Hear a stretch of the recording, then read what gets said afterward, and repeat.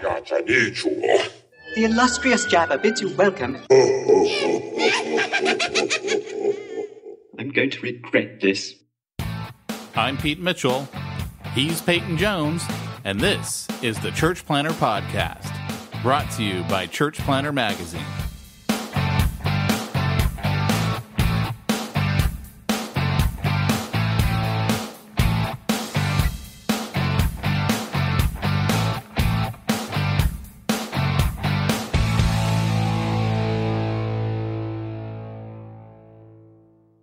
Hey, welcome to Church Planter Magazine Podcast. Do it over!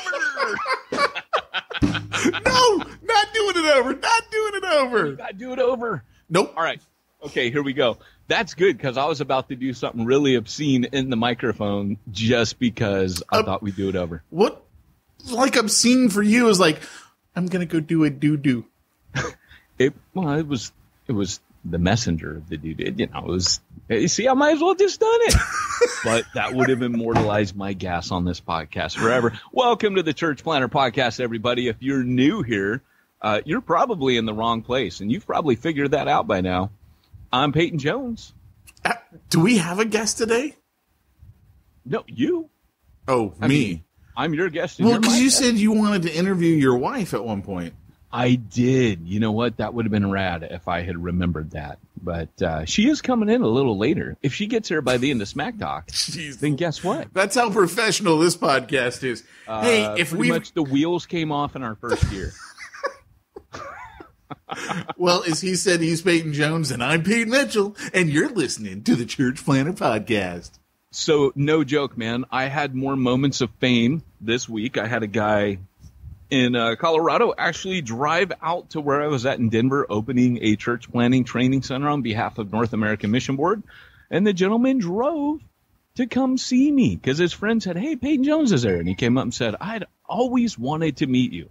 Then there was another guy named Joey who was actually part of the training. He clearly doesn't listen to the podcast. He wasn't that impressed. When I've always wanted to meet you. That's just called pleasantries.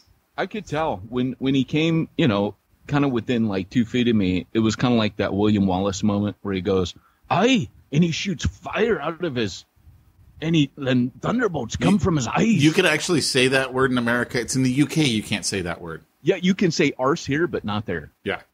Was that wrong? See, I feel dirty now. It's only because I brought forth. If you're in Britain right now and you heard me say the word arse, that's like the American polite way of saying it when we're joking around, kind of making fun of you guys, but which is funny because it really isn't us making fun of them because let's be honest, no one in America even thinks about them for like any time at all. That's kind of true. When we do think of you, we kind of make fun of you, British people. When we think of the UK, we just think they really should just say thank you to us for saving them, or they'd all be speaking German right now. Let's just put it out there. The thing is there's that superiority. See, because we can't talk proper. Of course they think this. They invented the English language and we screwed it up. But then on top of that, I bumped into an English guy. We improved it. Hey, I bumped into an English guy this morning, and I don't hate the English. We tease and we're ribbing you, and if you were really offended by this, stop being so English about it. I'm just saying, right? If you're a Celt, a Scot, an Irish person, a Welshman, the reality is funny. There's only like 5 people in all of the UK who listen to the podcast. So check this out. This is why the Celts get mad at the English. And I know I'm just totally offending English people, but you need to hear it from an American. Because let's be honest, whenever a British person says anything about America, and this is not a nationalistic moment for me, I usually agree with them. But normally they're taking the mick. They're making fun of us. That's just true. And don't act so innocent, British person, particularly the English. You know I'm looking at you. Because you excel in subtlety, right? So you know you're saying it without saying it. But here's the deal. This morning I bump into this guy. I know a buddy named Louis DeMail. Guy planted like 21 churches in France, right? Came over here about 10 years ago. Yeah. You and I met him. Yep. I bumped into him this morning because he lives not too far from me. Anytime I see that guy, he's with a pack of dudes. And this morning he was at Revolution Roasters, my favorite coffee shop in the San Diego area. And he was there doing a discipleship group. Now, I think Louis has a discipleship group in every single coffee shop in San Diego, right? At least North County. He's amazing. It's all he does all day is start discipleship groups. They become churches. It's men he's got a burden for. And when I saw him this morning, he had this English guy. An English guy wasn't saved yet. But we got into it a little bit. Because I asked him at one point, I said, oh, where are you from? And he goes, and you could tell. I was like, okay, here we go. He said he was from the Southeast. Now, that's part of the issue there. He said, I'm from the Southeast, London. He was talking to me like I was super ignorant. And I said, oh, well, I lived in Wales for a while. He said, oh, yes, well. I said, well, what part of London? He goes, no, I decline because, that is such an American thing to ask. And I looked at him and said, well, I am American. And that's such a very English thing of you to say and take issue with. That's what the Welsh would say about you. Stop being so English about it. What did he say? He didn't know what to say because in England you're clever and you're subtle and you have a little bit of wordplay. And when an American comes in and says, "Hey, cut the crap, knock it off," right? Like you just call them out on it. It's like you take the weapons out of their hand. You know what I'm saying? You stick the sword and the shield out of the hand and said, "All right, let's fight. Come on, you bring it." And it was kind of fun. I'm just saying maybe that was my sin nature, but we turned it around really quick. I'm just saying. You almost said that with a little John Wayne drawl. Listen up here, Pilgrim. It's not going to go down like you English. So I do have something to share. You know how I've been fond of playing some of the voicemails I get from people? Someone played me someone played me a message. Kirk Overstreet. Yeah, Kirk Overstreet. Yeah. Oh, my gosh. Are you playing it? Not Kirk's. I got another one. You ready for this one? I don't think this is Nana. 需查询请按9，由人工为您说明。如需查询请按9，由人工为您说明。 Okay, that was either Chinese Nana. It's not done. She's going for it. 封紧急重要文件，即将影响您的出入境。如需查询请按9，由人工为您说明。 如需查询请按9。 I'm kind of wondering. 由人工为您说明。 She's still going. Do you think that's a robocall? I can't tell. Dude, you just got chewed out in Chinese. She's mad. All Did you I know detect is that angst in her I voice? really want someone to interpret that for me and tell me what it said. All right. I know we interrupted it, but if you're out there, audience, and you can translate that, please do. And I don't want to be offensive and ask certain people who I know are how do I put this? Not white. They're Asian because I'm afraid I'm going to be asking like a Korean on a Chinese thing, and I can't. That was Chinese. I don't know. That was clearly How Chinese. Do you know? How can you tell the difference? I just can. Well, there's 2 languages in China. Which one? Mandarin, Cantonese? Ooh, you got me. Coffinese? I don't know all the languages. My extent of Mandarin and Cantonese pretty much goes to the selection of the food that I eat. Kung Pao chicken. See, now you are see here you're trying so hard, and then you just blow it. You're being so careful. Orange chicken. I feel like when Merlin in Excalibur looks at Uther and goes, "Years I have built, in moments you have broken." I can't relate. Sorry. Yeah, no, it's cool. It's cool. It's a great movie. Yeah. So in the last week, I'm trying to think if I did anything really cool. I got something really cool coming up. Because I was gone and you lost your mojo when I left the state. That pretty much is a guarantee. I'm going to lose my mojo. He lost his mojo. I am doing Urban Rifle this Saturday. That's going to be lots of fun. Is that like where you go through other people's things in the inner city?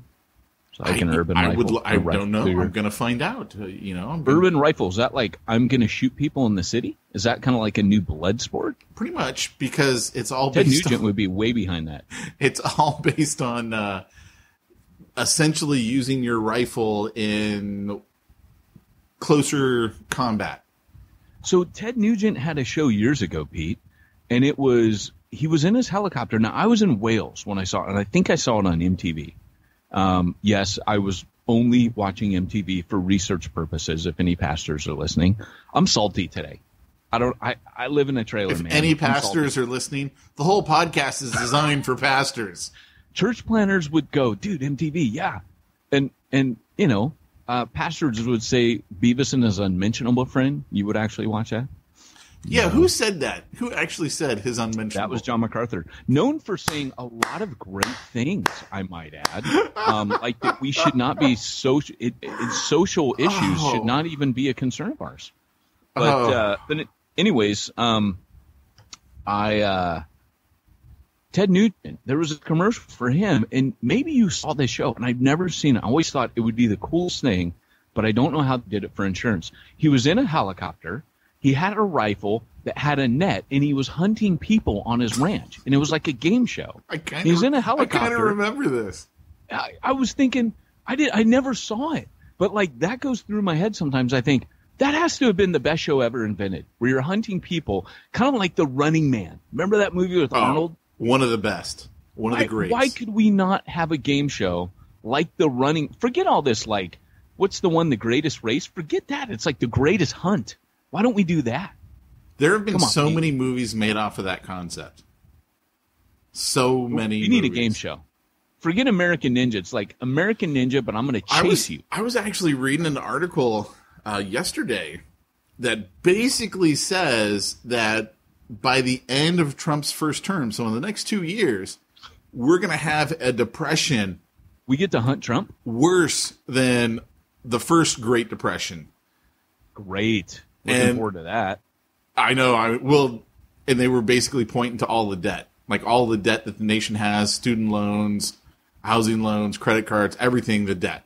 And they go, basically, they're either going to have to literally default on the debt as a nation, or we're going to have runaway inflation, like 1,000% inflation.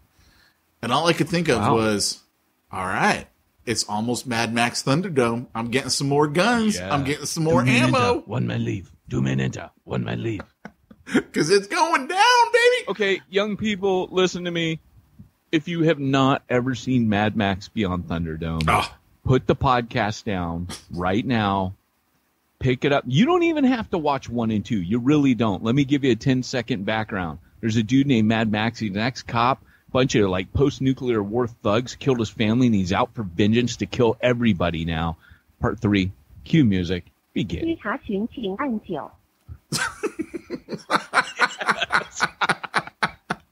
That's so rad. Right on cue. Master Blaster. You have to watch Beyond Thunderdome. And don't worry about when it shifts halfway through and it's about the kids. It's about the kids, man. It's a movie for kids. Well, towards the, I remember as a kid watching Mad Max Beyond Thunderdome. Second half, I'm like, what?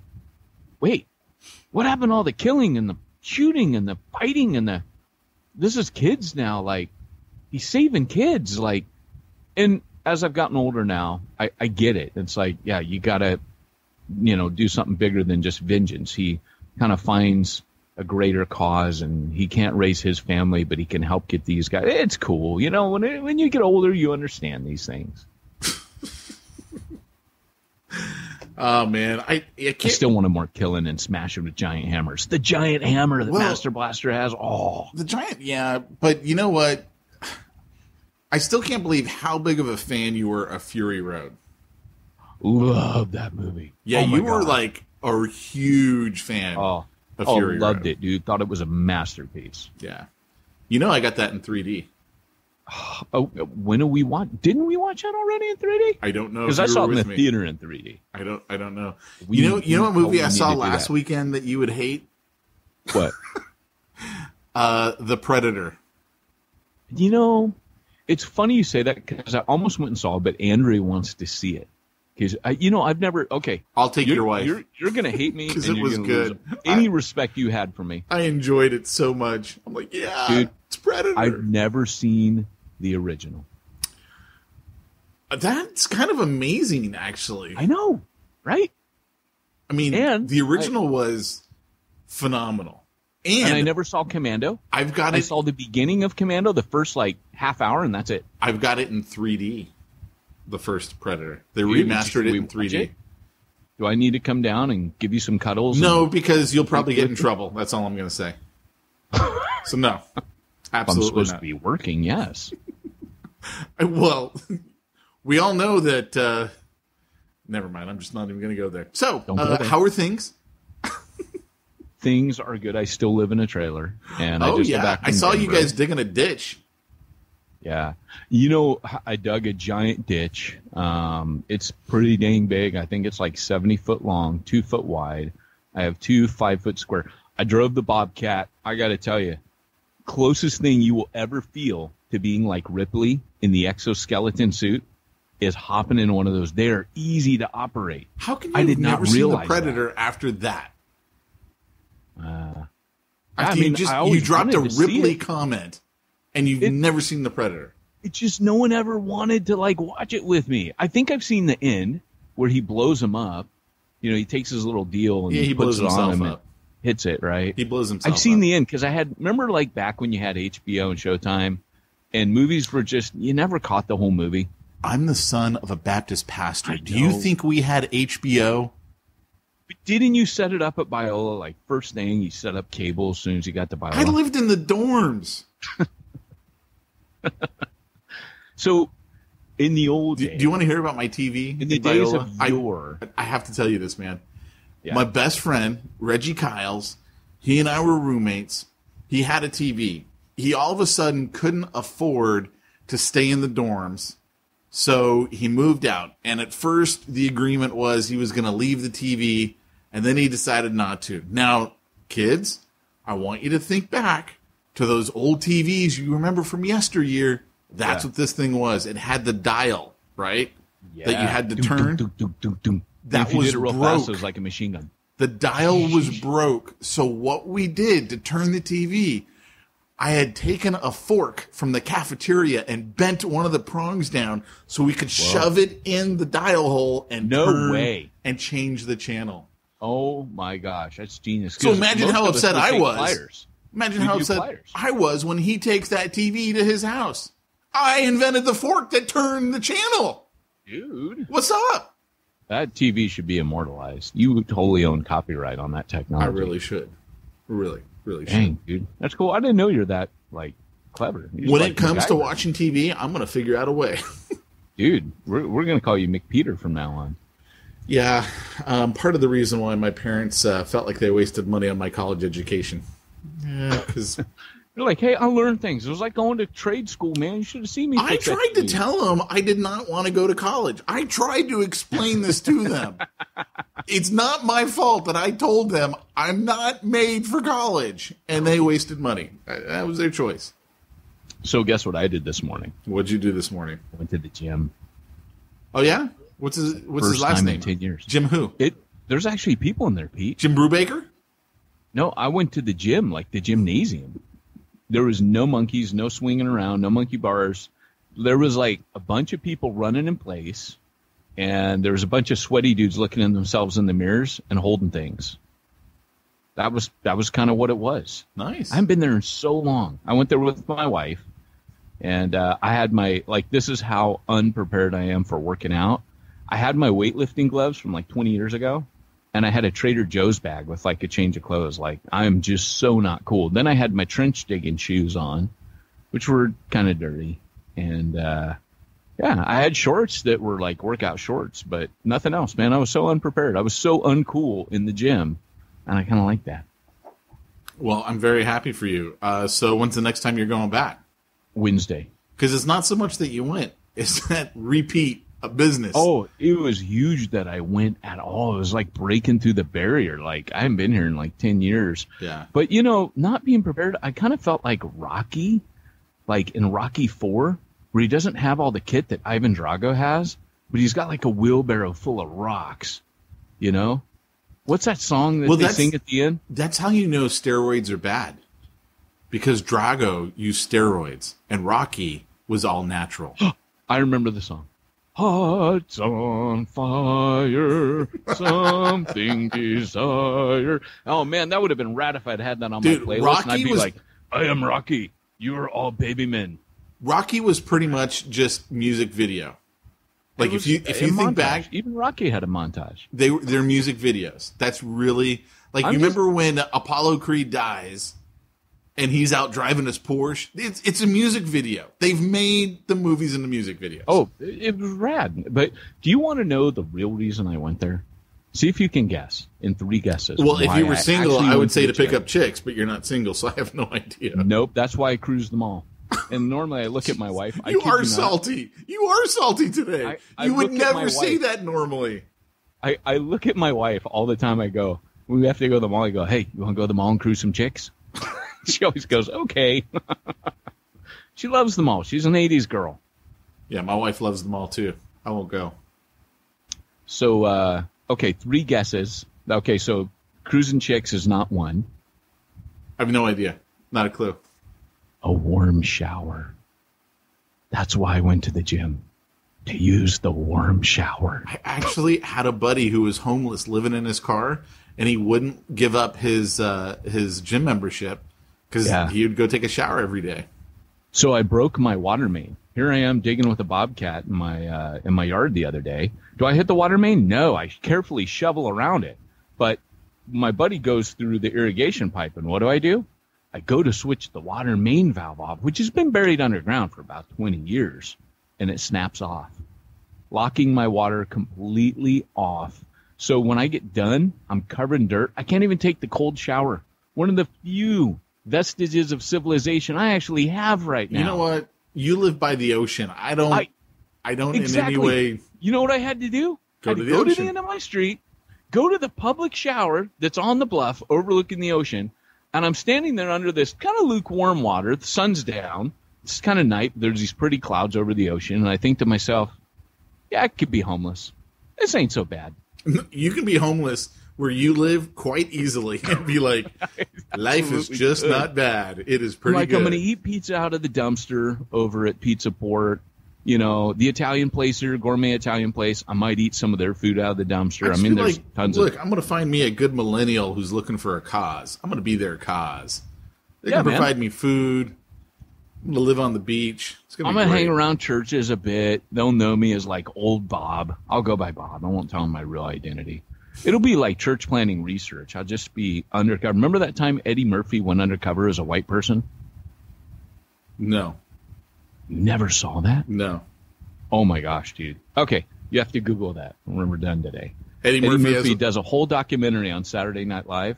It's probably about I never 7 watched minutes Saturday long. Night Live. I never cared for that show.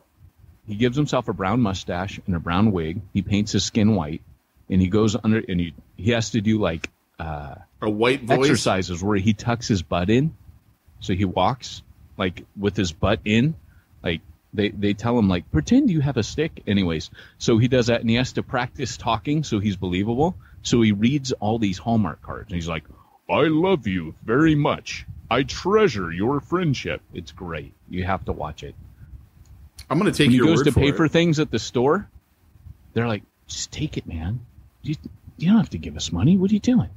It's great. That's funny. I like it. I do. Yeah, it's pretty cool. Yeah. So, yeah.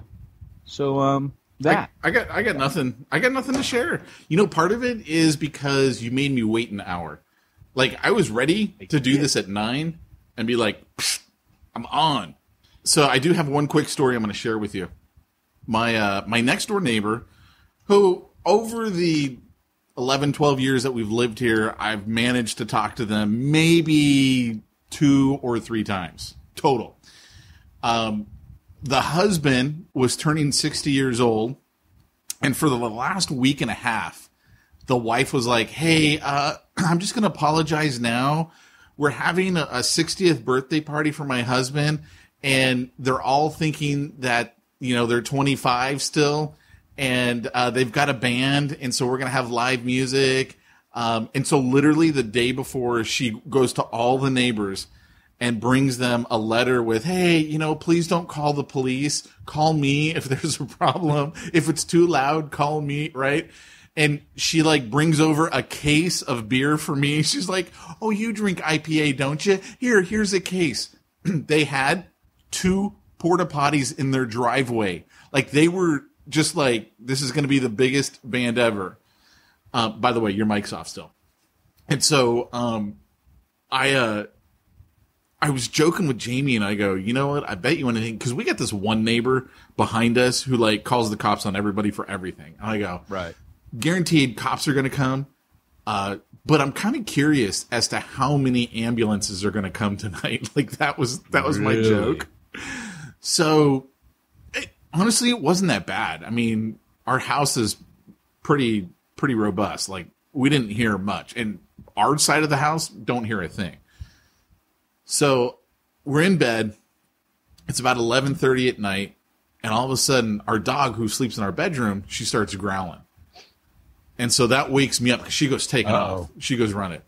So I'm looking, and I could tell through the blinds something was happening, but I didn't know what. So I look out the window. Somebody's being in your bush outside your window, aren't they? No.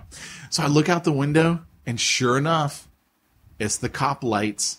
The cops are over there, and I'm like inside, I'm laughing because I'm like, you guys are 60 years old, thinking you're 25, and the cops got to come put down your party, and there's cars all over the street. Like, the cops are thinking teenagers. And no. They show up, and there's a bunch of 60-year-olds. With porta potties in the driveway. Like, that's how many people were at this thing. Porta potties. Who throws a party and rents porta potties? And expects, nothing says I care for you, my guest, like a porta potty in the driveway. When you expect so many people that you got to put porta potties in your driveway, you are thinking Burning Man is happening at your house. Like that's what's going on. Yeah, Burning Man. Yeah. So then 5 minutes later, I'm back in bed. 5 minutes later, it's like there's a flood of light coming in through my blinds, and all I'm thinking is, the SWAT team's here, like the SWAT truck. So I get up and I look at the window. Sure enough, it's an ambulance. Oh no! Taking out the bed. I'm like, dude, you knew that was gonna happen. Yeah, knew. And now I still don't know. I'm dying to know, but I don't talk to these neighbors. I want to know what happened. Someone get drunk, fall over. What happened? Here's the thing: like, you would love to be the cop who shows up and sees the 60-year-old answer the door and go, really? Aren't you a little old for this? They're like, hey, officer, what's going on? We're okay over here. We'll turn down the music. It's all loud. They're doing stuff like that. It's their 60th birthday party. Thinking they're 25. I've never seen your impersonation of a 60-year-old drunk person answering the door to the police. That's a new one. Oh man, so that's your neighbor. So you're gonna go ask him? I haven't seen him. I haven't seen him. If you're that concerned, you can ask anything. I kid you not. This is what I did though. I went over there. I used the porta potty. You did not. I was wearing a robe and I took my newspaper, so when I'd see him in the morning, I was like exiting and I just kind of looked at them and then walked away. You're such a liar. No, it was great. You did not. Oh yeah, I totally did. You really went there, took your newspaper into the porta potty in your bathrobe and used their bathroom. And I was waiting until I heard them out in the driveway, so that way I could like exit with like my newspaper and the robe on. And I'm like, oh no way! All I did was a head nod You're and then just walked. You're such a liar. No, you're such a liar. True. It's a true story. That would be very Pete Mitchell. That would be pretty rad if you did do that. Oh, so. Hey, how long is this going to be there? This thing's great. Well, I would figure you, of all people, would be like, oh, no, that's great. You should have a porta potty. Everyone should have a porta potty in their lawn. Hey, man, I have gotten good at using the porta potty. Is it still at your house, the porta potty? No, I took it as soon as my contractor went upside down. I called that day. I'm like, get this thing out of here. What's funny is the porta potties that they had were really nice. Or are really nice. Yeah, not like those blue ones. These things are like insulated.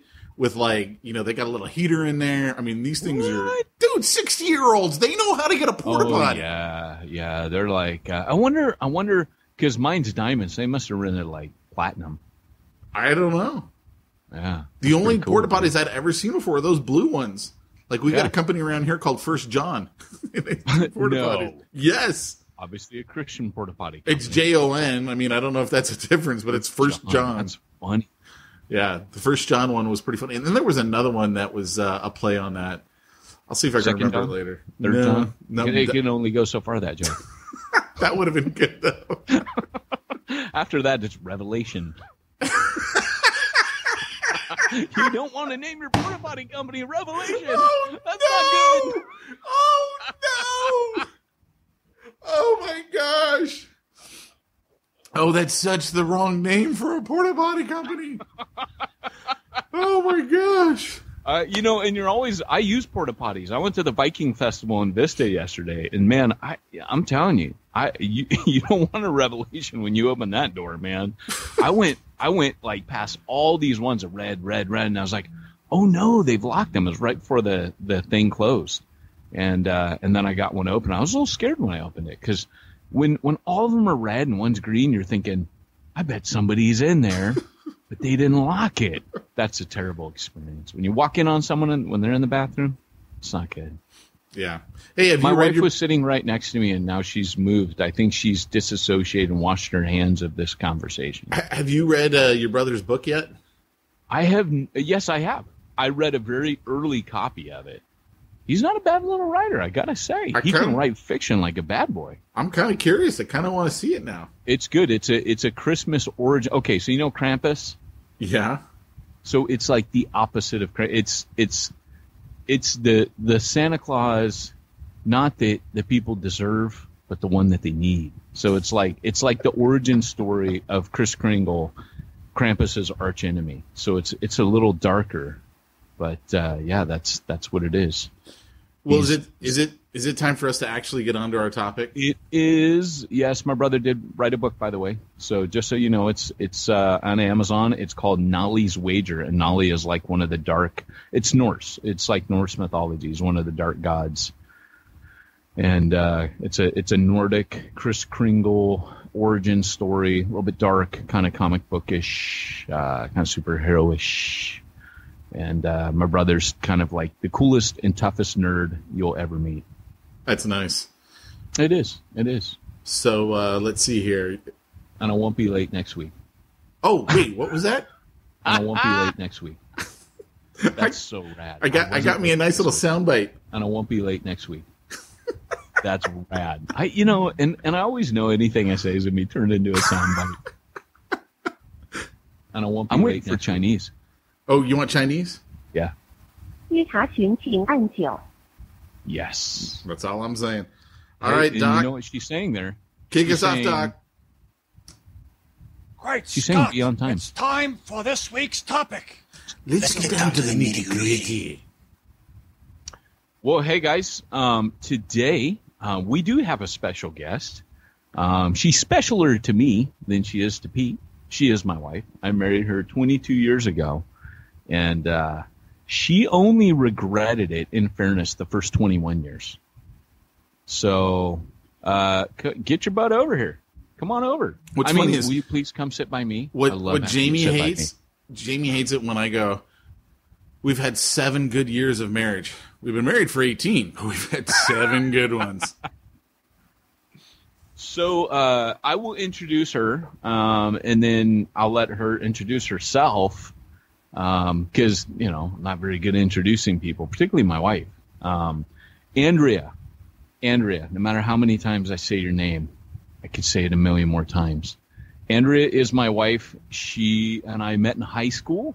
We have ministered together. Everything that I have ever talked about that I do, Andrea was right there with me, probably the genius behind most of it. And as Ginger Rogers said about Fred Astaire, remember everything he did, I did backwards and in high heels. So my wife was raised by a family that was flooded by the Jesus movement. Keith Green was a big impact on her life, was actually a friend of the family, in and out of the house, pretty much peppers their family photos. And she and I got to know each other in senior English class. And she was dropping Spurgeon and Lloyd Jones quotes and reading all the giants. And, when I heard she knew Keith Green, I was like, wow, I got to know you. So that's what happened. So welcome to the show. Thank you, Peyton Jones and Pete Mitchell, the great.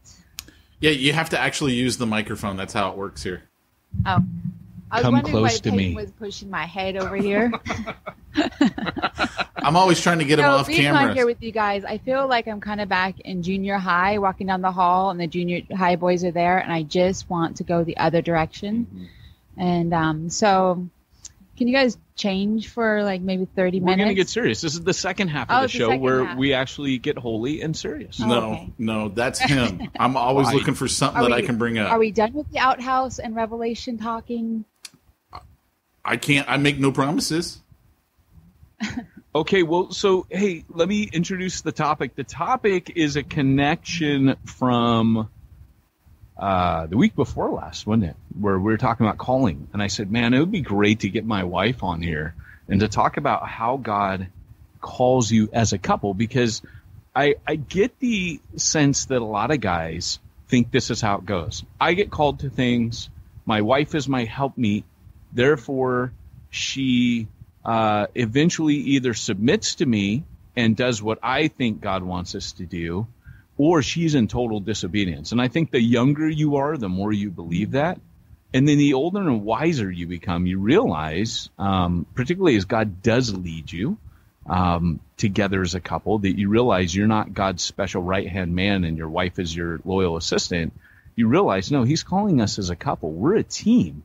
Back in the garden, Adam and Eve were a team. And, okay, granted, they were a misfired, dysfunctioning team, but so are you. And so is any team today. But here's the deal. God intended that man not be alone. And that's not just so he can help you do your big boy man ministry stuff.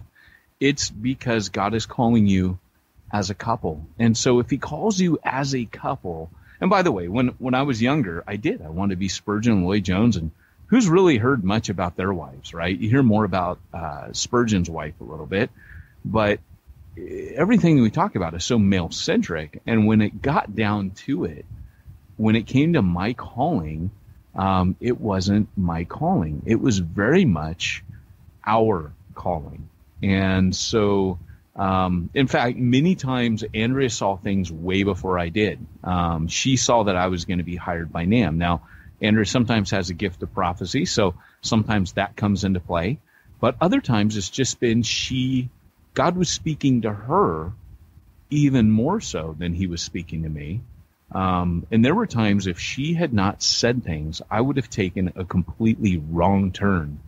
And over the years, I can remember trying to force her into things and her kind of kicking back and saying, well, I don't want to do that, And I had been taught and conditioned to believe Andrea should just want to do what I would and say, Sarah called Abraham Lord and you're my Lord. No, that was a sign of respect. That wasn't saying I am her Lord. Jesus is her Lord and Savior, and he will call her and talk to her. So anyways, we'll talk a little bit more about that. But anyways, babe, I'm going to let you talk now, which is kind of, Lord. Yes, my loyal Andrea, speak. I kind of feel bad for her because I know how much or how little you let me talk. I'm kind of wondering if it's going to be the same way. I was just thinking that. I think I'll let you talk more than Pete. Well, I think I can just stop now. I mean, that's good. Well, that's the intro. That's just setting it up. So, Andrea, I guess, and Pete, you jump in when you have questions for Andrea. And Pete, thanks for joining our podcast today and being a part of this. So here's the deal. I'll start off. One of the things that I guess really it just makes more sense for me not really to answer anything, but to ask you things like what it felt like. So tell them a little bit about when we met and how you had your calling and you were kind of like, hey, I've got my calling. And you weren't like, hey, whatever God calls you to do, I'll follow. No, you had your calling. Talk a little bit about that, and then how that kind of became an issue with us, and how, again, you knew best on that. Well, I think about back when I spoke to a group of women church planters, and I don't think you can really be called as a couple if you're not both secure in your own calling. You're both got a calling from the Lord. You both have walked your own walk with the Lord up to the point before you become a couple. And you both are going to continue to have your own individual walk with the Lord as a couple. And out of that individual walk and out of that individual calling, you will just bless each other in your calling together then as a couple. But I think the problem comes sometimes is sometimes maybe a woman doesn't feel a calling before she gets in the ministry with her husband. And that's okay. But I think the Lord will still begin to work in her own heart, in her own life, the calling that he has on her specifically. And it may not look like someone else. It may not look like me. And each woman has their own calling. But for me, I was raised on a lot of women church leaders in the Bible, like Elizabeth Prentice, Elizabeth Elliot, Amy Carmichael, these very prominent women leaders in the church and in church history. And I just loved following and looking after those examples of women who just followed after the heart of God and the call of God. And then, you know, whatever came with in Elizabeth Elliot's case, she worked through 3 husbands, I think, and their callings came differently in each marriage she had. But in our marriage, I think God took our individual callings and melded them together in what came our couple's calling. Yeah, talk a little bit about that. Let's kind of have a little story time here. Way back when I was on staff at Refuge, Huntington Beach, and I was the assistant pastor. Next in line to be the senior pastor was the interim pastor. And you and I had some very serious talks back then about calling, because you had been to the mission field. I had been to the mission field. And both of us, you know, not short term. I mean, you were there 9 weeks, and I think I was over in Wales for 6 weeks. And, you know, we were seriously weighing our calling. And God planted a seed in my heart, but I had no idea I was going back to Wales. And at that time, we had a conversation about calling. Do you want to kind of unpack that a bit, where I told you, hey, I can't guarantee that I'm going to be a missionary? Because at that point, you were very strongly sure of your calling. Yeah, I knew I was going to be on the mission field. And if I was going to be with you, then we would have to be on the mission field together. And I remember we talked to my pastor about that as well. And that was something that I really, and you had to wrestle through and to see if God was going to be able to meld our callings, our individual callings together. And my calling was definitely not to stay in Southern California. 2 things I never wanted was to be a doctor's wife or a pastor's wife, because I felt like both got kind of left behind and didn't really get to do, you know, or work with their spouse. And I wanted to be a team in whatever we did, or if we went off to the mission field or whatever we did. And for me, when you and I both kind of said, well, no matter what we're going to do, it's going to be mission. I think that was the changing point for me, and that whatever we did, it was going to be a mission together.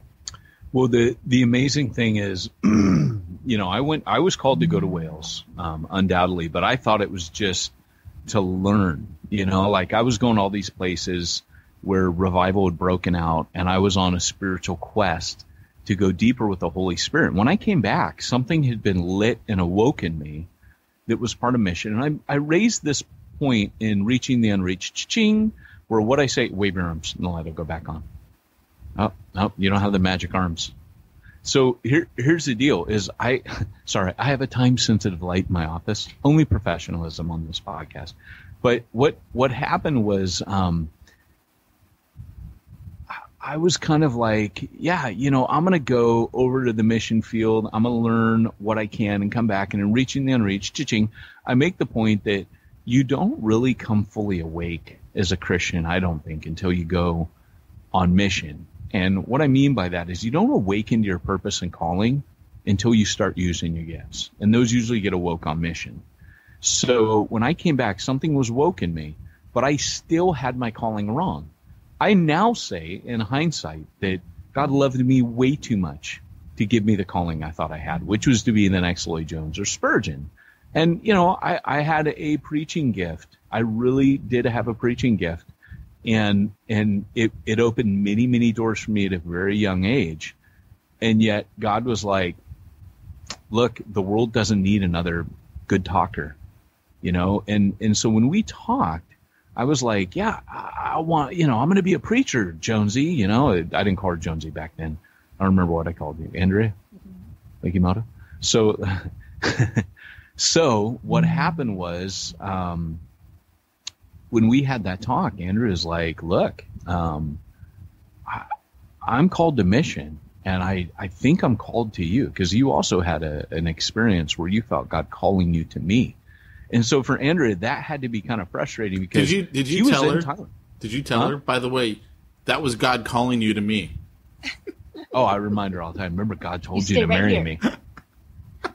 You know, the thing is she knew when she was in the mission field that she needed to be with me. But the faith and obedience, I think, that came through with Andrea was that I wasn't there yet. I didn't know I needed to be on the mission field. And I think that was a huge step of faith for you, that you were like, Well, it wasn't quite like that. Okay, you tell your story. It was, I mean, I think when I was on the mission field, I was in Thailand, and you were going to take the perspectives class, and it was a real struggle for me. Yeah. I was ready to break up with you. Yeah. I was going to break up with you because you're pastor. You'll be quiet. And you talk. Silent. She can out-talk Men me. must be silent in the church. Finally, we can't get him to shut up. This is awesome. We interrupt each other all the time. It's what we do. Yeah, he told me not to talk over you. I am one of 7, so I do talk over people, which is why I'm with Peyton, because I can talk over him. But where was I? So I was out on the mission field in Thailand, and it was really important to me. I'd left. I felt called to Thailand and just to work there. You were back home, and you were going to take perspectives class, and that was like a prerequisite for my husband. Had to take perspectives class. And tell them what perspectives is. Perspectives is perspectives on world missions, and at the time it was the best missions class out there. Still is. It still is, and it basically taught you about going out overseas, not to go with a culturally attached Jesus, how to really reach people where they're at. Basically everything you put in reaching the unreached. No. So the most hardcore missionaries on the planet, guys like Don Richardson, Peace Child, they all come on this thing. Shaking his head because you're interrupting. Because you can't stop talking. You can't stop talking. Yeah, I can't. Let her tell her story. Yeah, see, now I have to start all over again. So, perspectives. Stop. Seriously. Let her talk. He was supposed to be taking this perspectives on world missions class, and I was super excited on what he was going to learn, and just that perhaps this would be the melding of our visions. And he already was a great teacher. I loved his Bible teaching, but I really wanted to see how our lives were going to come together for mission. Because for me, I didn't see a role for me, especially as a young woman during that time. I didn't see a role for me within the church. I saw my role outside of the church, more of the parachurch, mission field kind of role. And so I really wanted to do something missional. And I remember he was so good. He would write me a letter every other day for 2 months. I got letters out in Thailand. And except it came in Thai mail, so I'd usually get about 12 letters all at once. And I remember going through the letters. It was all great. And at one point, halfway through my trip, I was there for a few months, I called him on the phone. He goes, "Oh, did you get my letter?" And I said, what was the letter? He goes, "It was the one I told you I couldn't take perspectives on world mission." And somehow that letter of all the letters had gotten lost. Because I think had I gotten that letter before I talked to him, I don't think there would have been a Peyton and Andrea Jones, because I was really upset that he wasn't able to take the perspectives class. And it wasn't his choice. His pastor didn't want to give him up during that time for him, didn't want to release him for that time to take perspectives. But at that point, I really went back home and thought, gosh, if he's connected with this pastor who really doesn't have a heart for missions at that time, and we are supposed to be connected together, how is this going to work? And at that point, I felt God say, whatever you do, you two are going to do on mission together. Don't worry. And it was a clear thing. So it was not as much that I was going called back to go be in that specific church with you. That was another discussion we had to have about me. Is the church that he was at that time, it wasn't very missions focused. It was going through a lot of upheaval. The pastor ended up falling into sin, and actually everything changed. But it really was a call back to us being missional together. That was what I felt the Lord said. Whatever you do, you're going to do together as a mission. And so therefore my call and your call began to get melded at that time, I think, for the first time. So in that time, I did do a really stupid thing. We were getting married. We were engaged. And I was like, hey, look, and this is where I see guys a lot of times try to force their wives into what they want. So I was like, hey, look, I'm on staff. Now, I had gotten counsel from the pastor we were with, and he was threatened by Andrea because at that time he was in sin. He was doing drugs, and, he was basically using me. So in one sense, I was getting all this time in the pulpit because he couldn't pull it together. And he was getting threatened by Andrea because Andrea was starting to say, hey, what's wrong with your pastor? You guys haven't sent any missionaries out. Who is this guy? And at that time, he was like, okay, I think she's on to me. He was telling me, hey, man, you better make her come here. And he was worried she was going to pull away, really the guy he was leaning on to kind of run the church. I started running the church while he was there towards the end. And so at that point, I made an ultimatum, which started all kinds of trust issues with us, where I said, look, if we're going to be together, you're going to have to come to the church I'm a pastor at. Like, it just doesn't, okay, I had a point, but the way I went around it with an ultimatum was the worst thing I think I've ever done. So we broke up. Yeah, we did. Yeah, so at that time we broke up. Well, was that before? Or that was after I came back from Thailand, right? Yeah. Yeah, so you were going through your own thing. You thought I was going to run off to Thailand again, too. Yeah. So we had our own little relational dynamics going on. But I think right there is a good example of how a woman has to be secure in her own calling between her and the Lord before she can even be a benefit as a team with her husband. And same with him. He needs to know his calling as well. And as you come together in the Lord, those will meld together. And for us, there was the youthful silliness going on. But I think for me, the ultimatum sent me back to my home church, which was very missional. But it's a good example, too, that I think God, when he brings a couple together, he's speaking to both of them at the same time. And you at that time were very blessed by starting to come to my church. And actually, that's where you met the Welsh preacher for the first time, which is how we got our connection to Wales and going overseas on mission to Wales. And that would never have happened had you didn't leave your church part of the time and come over to my church a bit. Yeah, that's right. And what was really cool is, this guy was Lloyd Jones's protege. And he ended up taking Sandfields, which is a church we started at. Interestingly enough, Andrea's calling, babe, your calling's really, I would say that probably most of our church planners, their wives would not have, from the time that they were children, wanted to go off to the mission field. So it may be that people are listening going, well, my wife doesn't have that. Well, it's funny because my mentor, who God really used him to teach me a lot, his wife she was not called to the ministry aspect at all. In fact, her thing, and this is where it's a little bit deceiving, her thing was she knew her husband was a great preacher, and she wanted to support him, and there's nothing wrong with that at all. That was what she felt. But her ministry was more of the ministry of a shepherdess. What she would do is go to their house. She would, whoever was suffering, my mentor was a sucky shepherd. He was he had no compassion. And if you complained about it, he'd be like, oh, suck it up, boy. He came from the Pete Mitchell school. Suck it up, buttercup. Oh, you would have loved him. He was so old school in that way. He's like, well, no compassion. But his wife would go over to their house with whoever was suffering. She would sit with them, do their laundry, iron their clothes, like she would do all their stuff. She's a key example. She embraced her calling of where she was at and that was really her. I used to watch her sometimes and envy how comfortable she was with exactly who God made her to be. And I was a young woman at the time. I remember going, that's so amazing. She's just comfortable. She doesn't have to teach. She doesn't have to do the things that perhaps other pastors' wives were called or other women leaders were called. She just served where she was comfortable. She was the best hostess with the mostest. She would give us the best tea cakes and tea.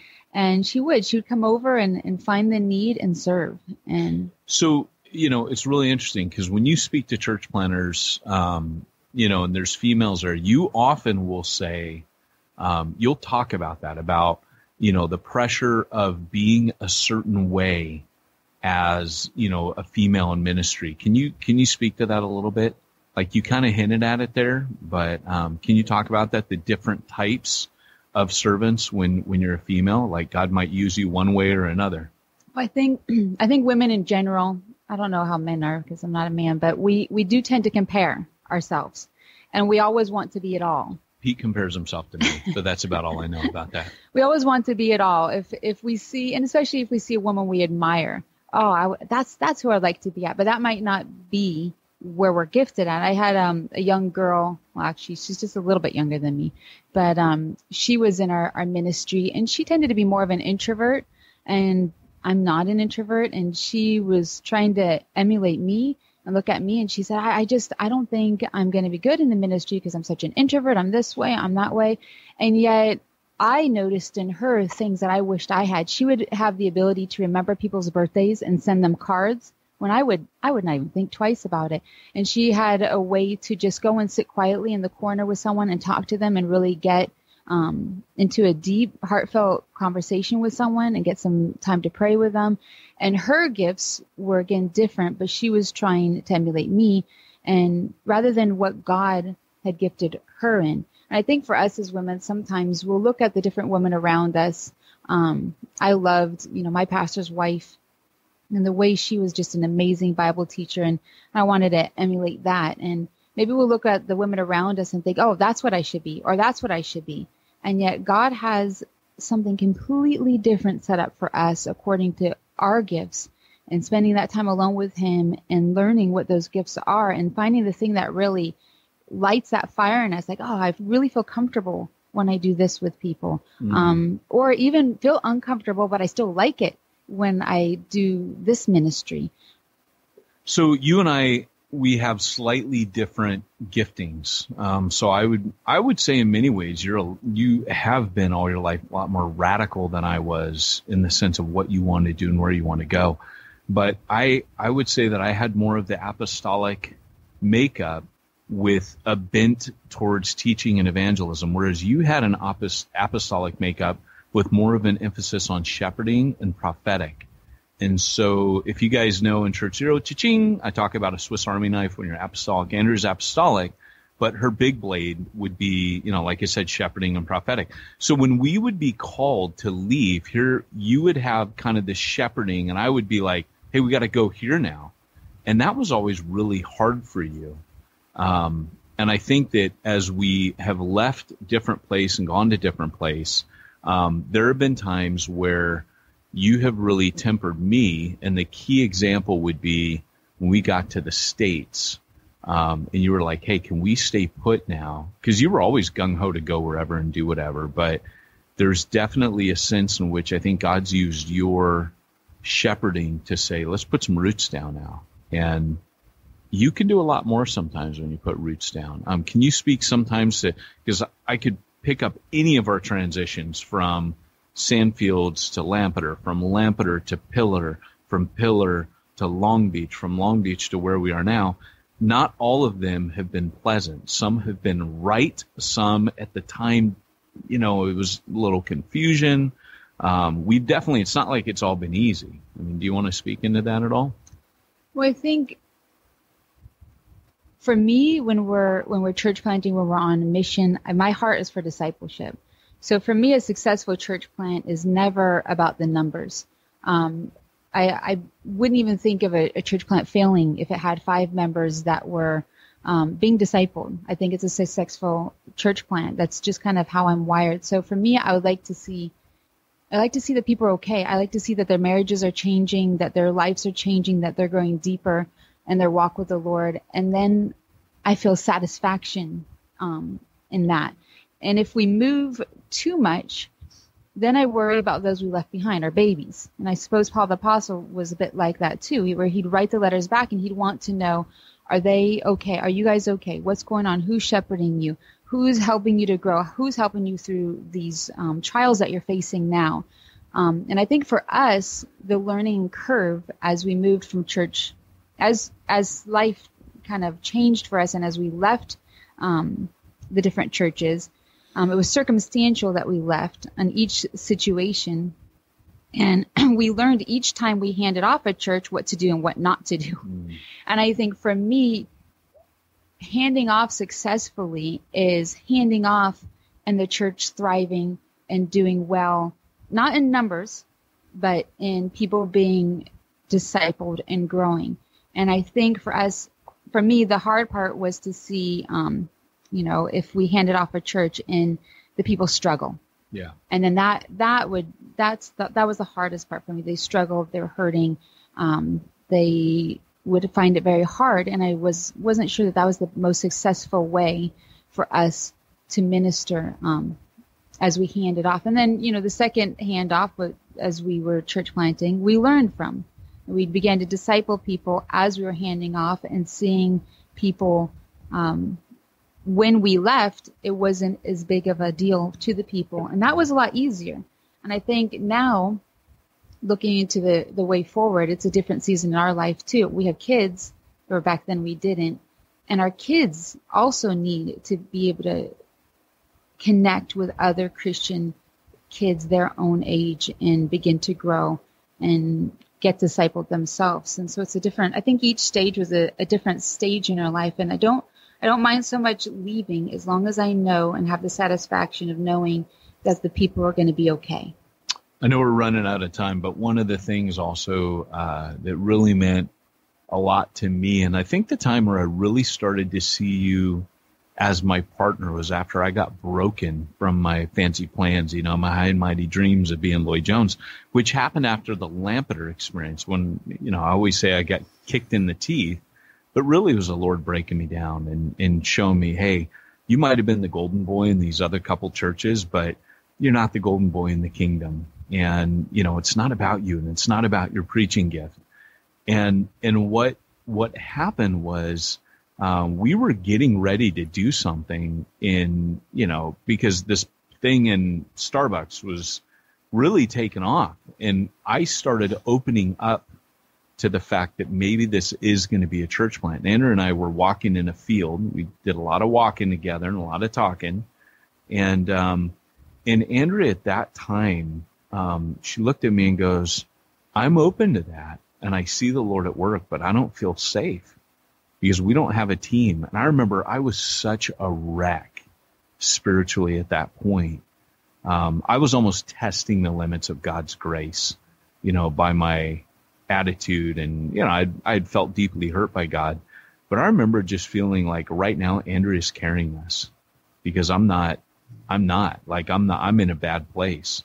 And she's kind of carrying us right now. And there is a time where one carries the other. But for me at that time, I remember looking at her like, I'm so glad you're here because I don't trust me at all. But I know that you're listening to God right now and I'm hearing God speak through you. And it was nice. And I think perhaps it was a long time coming, but I think for the first time in ministry, I not just, oh yeah, she's my partner, we're missionaries together, but I think that was the first time where I started to go, you really are my partner in this. You're not Peyton's partner. It is that we are both called to be together, whatever that looks like, and to minister together. And that's a big change, I think, when you don't see your spouse as your partner to do your thing, but you see it as, no, like the important thing is that we are ministering together. That's the important thing. Not what it is we're called to do, but maybe more the how.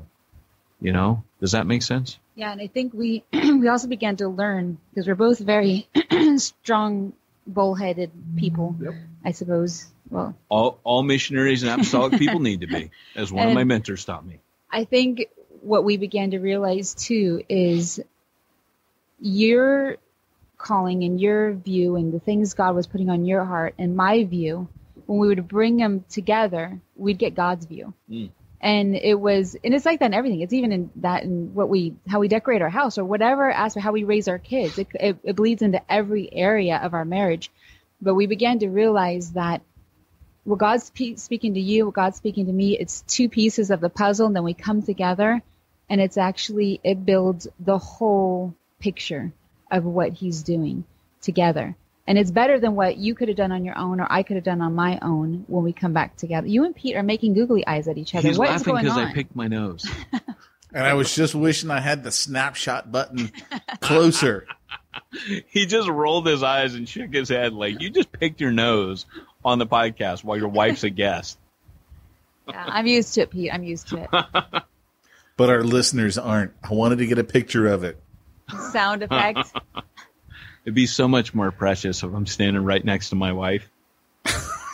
I moved over. What were you saying, babe, before you were so rudely interrupted by Pete? Yeah, it was good, but it's done now. Well, we're out of time anyways. Pete, is there anything you want to ask or add? Calm down, diddly diddly diddly diddly diddly. They did their best, shoddily diddly diddly diddly. Gotta be nice, hostility diddly diddly diddly. Ah, hell, diddly ding dong crap! And that's Ned Flanders letting us know we went over time today. But this has been Peyton Jones and Pete Mitchell. And all Andrea that time. Jones. Oh, wait. So I only want to know is when you're doing church plants, who does all the bookkeeping? Well, Pete, I'm so glad you asked that because you can't just dump it on your spouse, you know. She's a person or he's a person too with feelings. They're not just your little, walking, talking calculator. You need to go to simplifychurch.com. Wait, what was that? Simplifychurch.com. They'll take care of all your bookkeeping needs, your IRS compliance, and even your staffing. They'll handle even payroll. I like it. Go to simplifychurch.com and check them out then, silly boy. Okay. All right. Well, this has been Peyton Jones and Pete Mitchell and Andrea Jones. Reminding you, if you want to reach the ones nobody's reaching, you need to go where nobody's going and do. I don't know what nobody's doing. My next book is going to be called I Wish I Had Listened to Pete.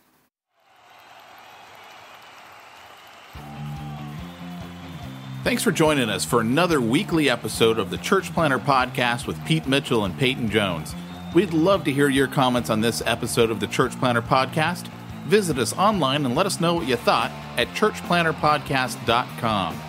If you subscribe to us via iTunes and have enjoyed the podcast, leave us a positive review. The more positive reviews we receive in iTunes, the more iTunes will promote us to other church planners who would benefit from this show. This podcast is brought to you by the Church Planter Magazine, which is available in the iTunes newsstand or online via churchplantermagazine.com.